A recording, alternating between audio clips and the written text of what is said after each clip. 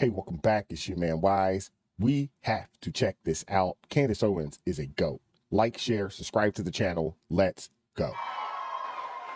Media says we're not supposed to be here. We're supposed to be scared to be in this room, right? But we're here anyways. We are all here, and we should be so proud of ourselves for standing up to the media bullies and showing up today.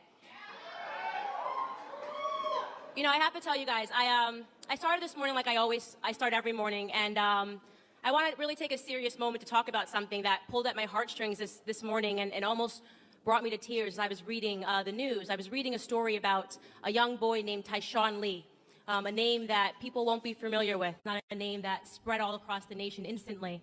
Tyshawn Lee was a 9-year-old boy living in Chicago. He left his grandmother's house because he wanted to go play basketball in the park, and he was playing basketball by himself in the park. Tyshawn Lee was approached by an adult man who came up to him playfully and grabbed the ball and began playing with him. And then eventually this older adult man lured him away from the park with the promise that he would take him to the store and buy him whatever he wanted. So he followed this adult man into an alleyway, and he was instantly, Tyshawn Lee at 9 years old, shot point blank a few times and murdered. He was murdered, it was gang related. They were after his father, so this was a gang hit to go after this young boy. Disaster, an absolute sad disaster that brought tears to my eyes because he was only in the 4th grade. You know, unbeknownst to most of this world, this story happened, and the reason that we don't know about it, the reason that there was no wall-to-wall coverage and national sensation about this story by the people who claim to care about the senseless ending of Black lives, is simply because it didn't fit the media narrative. That's it. He was killed by another Black man. So it didn't fit the media narrative to be outraged about this story.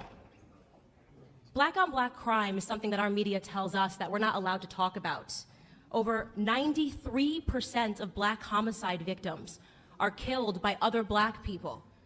We are not supposed to be outraged, and we're not told to remember the names of those victims.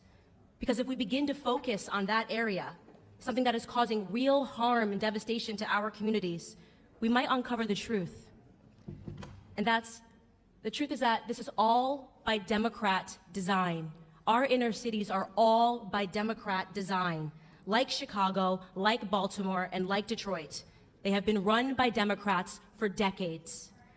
We have been made to believe that the conditions in our cities are normal. We're supposed to turn a blind eye to the corruption, to the crime, to the gangs, and instead focus on what our media deems of more importance.